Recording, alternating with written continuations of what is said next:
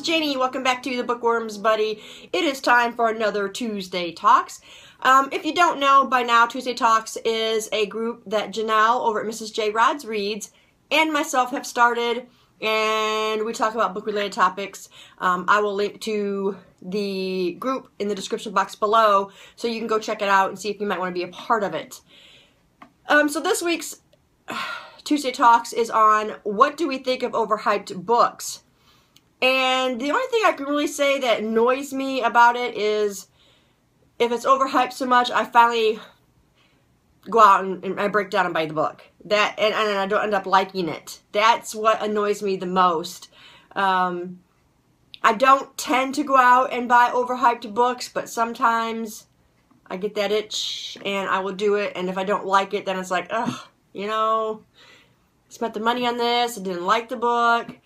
So I don't tend to go out and buy too many of them. I like to wait till the hype is down, and then maybe I'll slip out and buy the book. I don't generally buy new books, so I don't get that many of them. A great place, though, is Book Outlet, as you all know, where you can find them really cheap. And that's usually the only, you know, place that I will go and buy new books, unless I get, like, gift cards, you know, or it's my birthday or something, you know. Then my husband will buy me some new books from like Barnes & Noble or what have you. So, yeah, I'm definitely a bargain shopper. So it doesn't happen very often that I go out and get an overhyped book and, you know, don't end up liking it because I don't do it that often.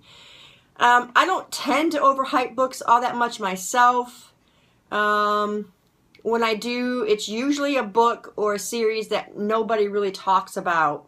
And then I will get into overhype drive and start overhyping that book. But the way I see it is, you know, if people don't really know about it, then maybe I can get that out there and then people will go out, you know, and buy these books. I think it's a way of getting books noticed.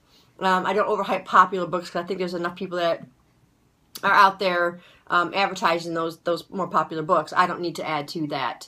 So if I overhype, it's a book that's not really out there, and maybe some people don't really know about it, you know, or I'll overhype a good sale on a book or you know, stuff like that.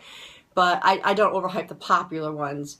So yeah, I just get annoyed if I buy one and I don't like it, and I only overhype those books that really aren't all that popular. So what do you guys do? Do you fall for the overhyped books and go out and spend the money? Do you overhype books yourself? Let me know in the comments below and we will talk about it. That's it for me, guys. Thanks for staying tuned, and I'll see you in the next video. Bye.